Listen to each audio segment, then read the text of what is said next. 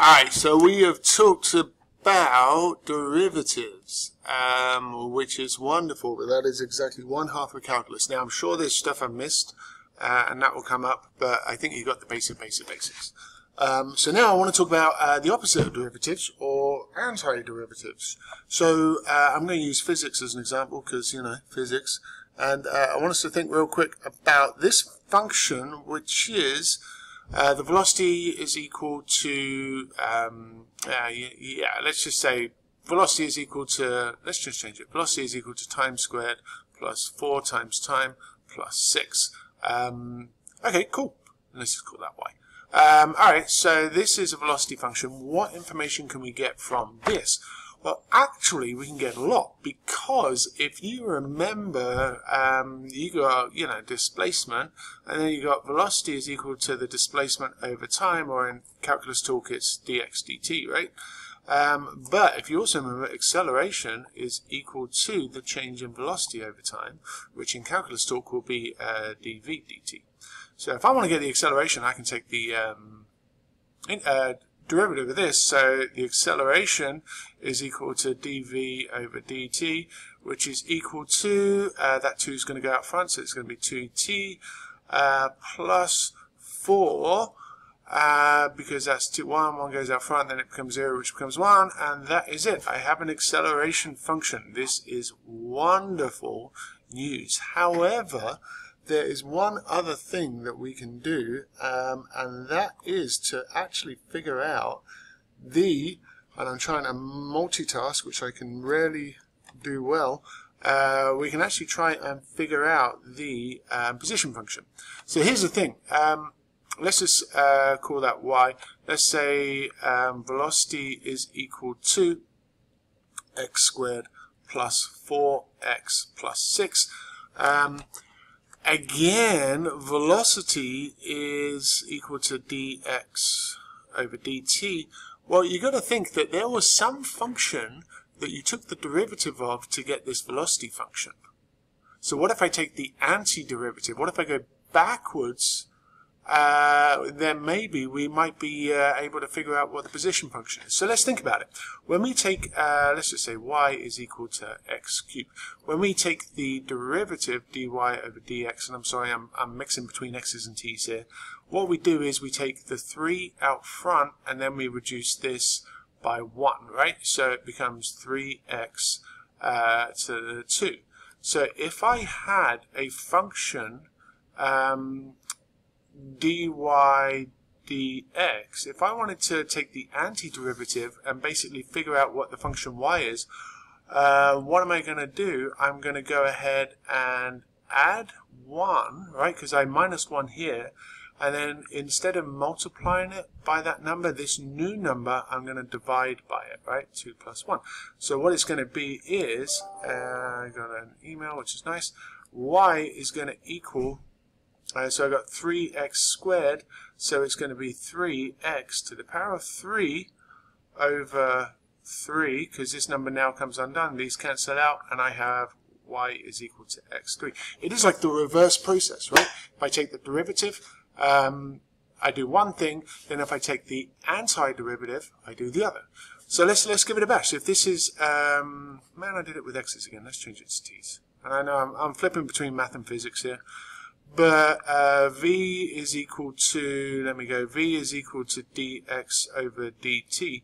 So let's take the antiderivative to see if we can get the original function. So, okay, what we're going to do is I'm going to take t squared. I have to up this by 1, so it's going to become t to the power of 3, and then I'm going to divide it by that new number 3. Okay, that's fine. Plus 4t to, this is t to the power of 1, right? So here's what we're going to do. I'm going to go 4 times t, I'm going to up this by 1 to the power of 2, and then I've got to divide it by that new number, which is 2. Alright, and then I have 6.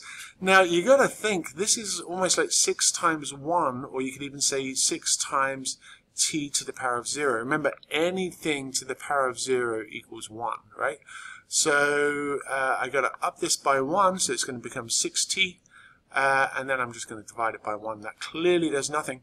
So actually, the x function is going to be t cubed divided by 3 4 divided by 2 is 2t squared plus 6 divided by 1 is just 6 t.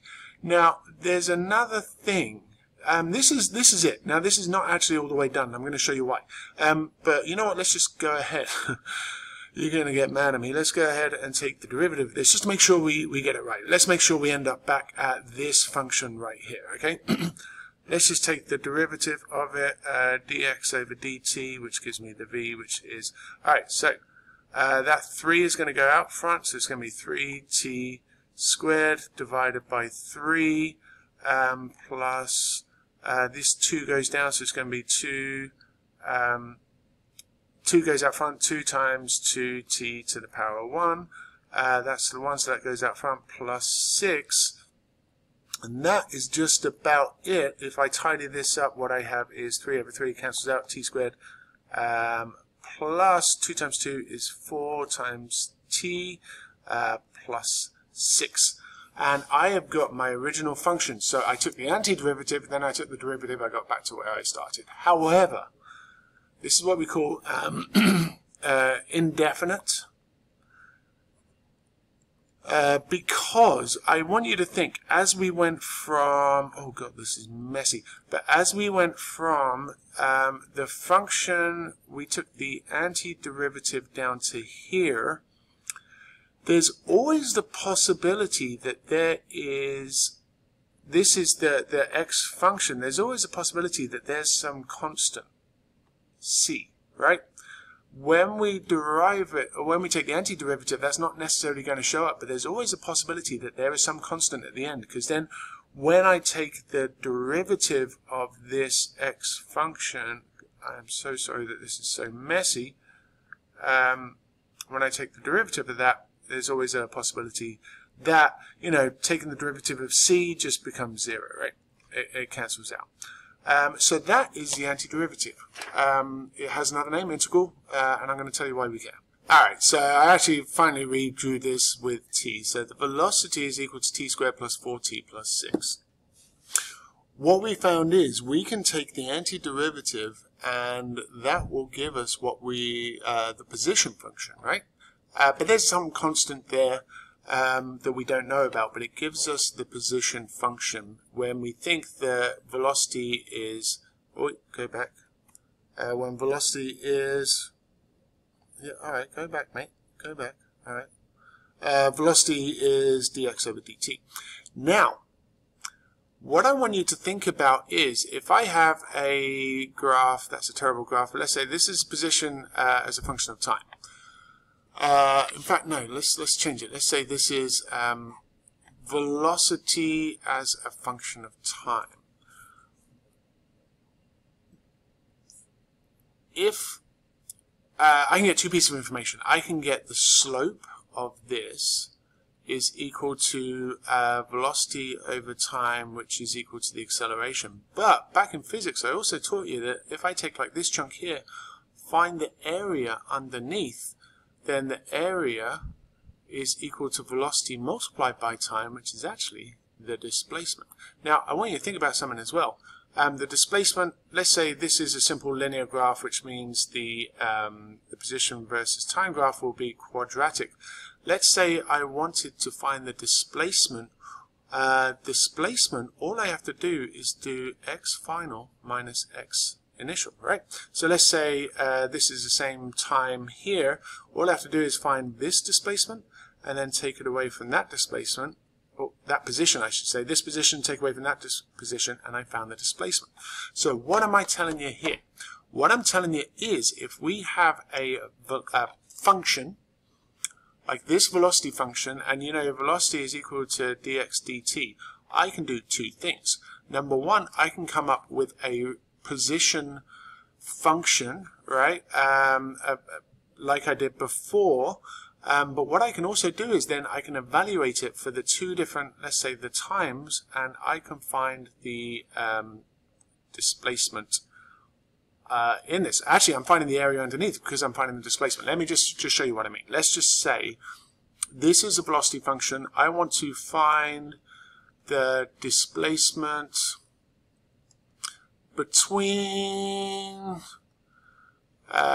between, pardon my handwriting, t is equal to 1 and t is equal to 4 seconds. How far do I go between 1 and 4 seconds? I have got a velocity function, but what I can do is I can take the antiderivative, and we actually, really, I'm not going to call it antiderivative anymore. I'm going to call it an integral, because what I'm going to do is I'm going to say dx over dt, I'm going to go through all the steps, is equal to 4t plus 6. Now what I'm going to do is I'm going to say dx is equal to, let's just put t squared plus 4t plus 6 period dt. This dt just came up, and actually this is where we have the integral sign. This is like a big S. It doesn't look too good because I'm doing it on my little scratchy pad. This is the integral sign. What it says is I'm going to take the antiderivative of all of this with regard to t. T is the variable that we are actually taking the antiderivative of. Because, you know, you could have some functions where like y is equal to 3t plus 4zf times, you know, gamma, whatever, you know, there's a whole bunch of different variables in functions. So this is the variable that we're taking it of. Obviously, it's the only function here. But I want to evaluate it between 1 and 4 seconds. So 1, 4. Okay, so here's what we're going to do. We are going to take the integral. So x is now, we're going to do the exact same thing we did before. T squared, so it's going to be t cubed, right? Because this 2 has to be increased by 1, and then I have to divide it by 3. Okay, and then plus 4t, we're going to say that becomes 4t squared, because this is 1, so it becomes a 2, divided by 2, because this has to go underneath. In fact, I'm just going to tidy it up a little bit and say 4 over 2 is 2, plus 6, this is like t to the 0, so we're going to say this is 6t, and then there's some kind of constant here, right? And we're evaluating this from 1 to 4. So what we do is we draw a straight line on the other side, and we go 1 to 4. And that is it. If I now want to find the displacement between these times, all I got to do is plug in 4, right? Because let's say this is 1 second, this is 4. I don't think the graph would actually look like this. All I have to do is find the position at time 4, and I need to find the position at time 1. And the displacement is going to be the distance between them. So let's do it. All I'm going to do is I'm going to say, all right, 4 to the power of 3 divided by, why did I pick 4, man? Plus 2 times 4 squared plus 6 times 4 plus c. All right, so this is me evaluating it for 4, and then I'm going to minus, I'm going to put the whole thing in parentheses, 1 cubed over 3 plus 2 times 1 squared plus 6 times 1 plus c, and that is going to give me the displacement. I'm going to pause it while I figure this out. Alright, so I just kind of ran the numbers, but I got bored and I couldn't be bothered to actually plug it into a calculator, but that will give you the displacement if you do that. So a couple of little things just to point out. Are you working? Displacement? Yeah. Please notice that plus c, and then this is minus plus c over here. The c's cancel out. Doesn't matter. Doesn't matter. Doesn't matter at all. They cancel out. And what we have found is two things. We have found, number one, the displacement, because basically we've taken this function, found this function, and we plugged in these two values. But again, because of the kind of geometry of it, we have in essence found the area underneath this graph. I know that takes a bit of getting your head around, but that's it. So that is the integral. What I will do is I'll give you a couple of questions to do tomorrow, and I'll figure that out then. Alright, cheers. Bye now.